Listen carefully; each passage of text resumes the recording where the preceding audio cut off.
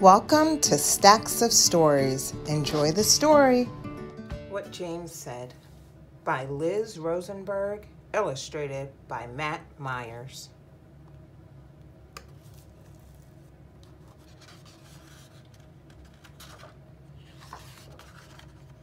What James Said. I'm never talking to James again. We are in a fight.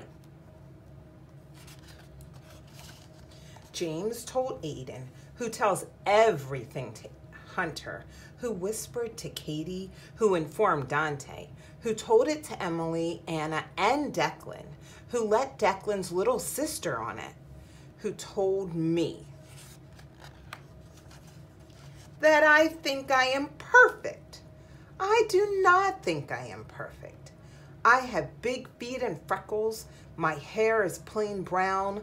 I am not the best speller or the best at math. I am okay at art, but I don't brag about it. I can't help it if the art teacher likes me. She would like James better if he paid attention, if he wasn't always cracking jokes, knock knock, or trying to balance a feather when he's supposed to be gluing it. If he wasn't always losing his markers or saying mean things behind his best friend's back.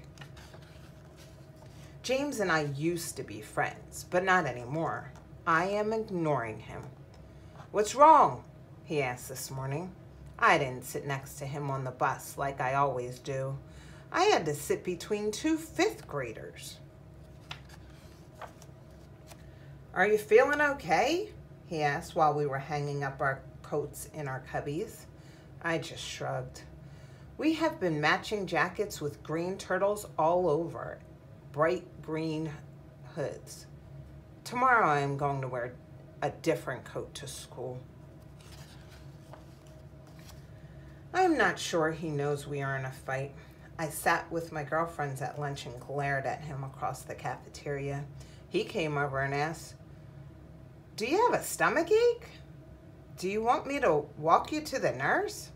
"No, thank you," I said, and went and threw my lunch into the trash. I wasn't very hungry then. Later, James slid a bag of my favorite chips onto my desk. I didn't eat them, at least not right away. He drew a funny picture of himself that almost made me laugh out loud. Without James to talk to, the school day seems to last forever. The clock didn't budge no matter how hard I stared at it. Finally, we all marched down to the gym for art day. My picture of the beach was at the front of the room. "It's perfect," James said. I turned around. "What?" I said. "I think it's perfect," James said. "That's what I tell everyone."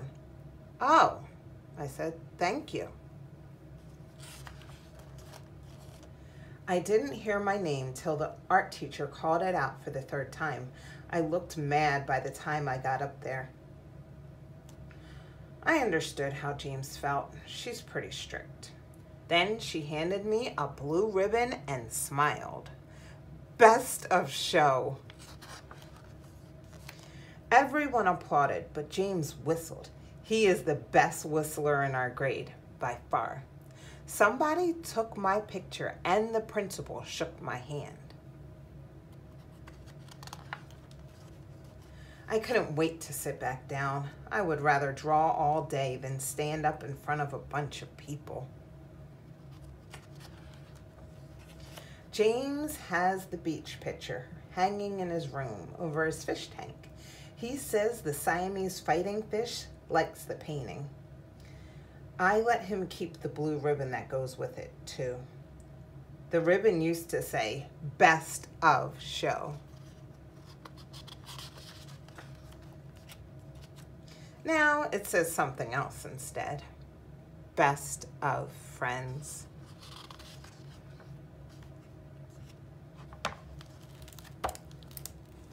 What James Said by Liz Rosenberg, illustrated by Matt Myers.